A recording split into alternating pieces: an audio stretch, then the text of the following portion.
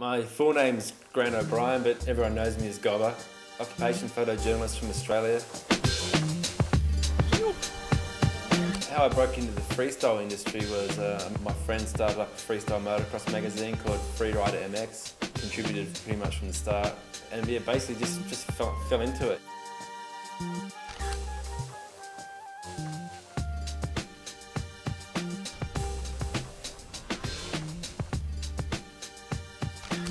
One of the biggest, hardest things with freestyle motocross is getting the focus right, because they're moving so fast. And then also the timing of the trick. I mean, because you want to capture that image right when their legs are perfectly together, or you know, right at the right moment of that execution.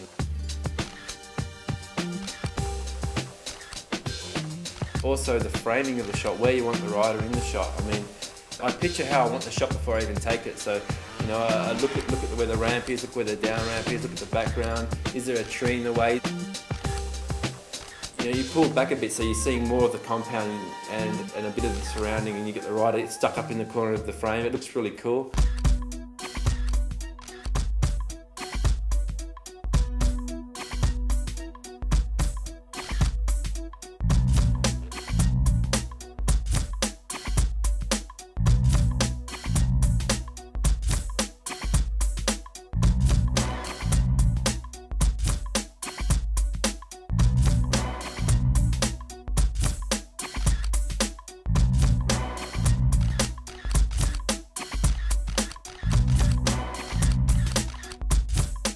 The advantage with digital photography is being able to capture the riders, and then, you know, straight away they'll come around to you and you're showing them the shot they just did. They're like, oh, okay, I could really maybe extend that a bit more, and they'll go out and do it again. You'll take another photo. You know, I think that's been pretty cool for the relationship between the rider and the photographer.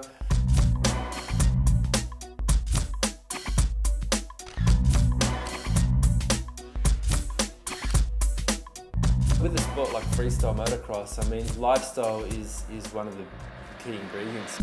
I mean, you know, everyone likes to have fun, and you know, they ride serious, but they party just as hard, you know. And I think people like to see the rider behind the scene, you know, and those shots are gold, you know, they're priceless.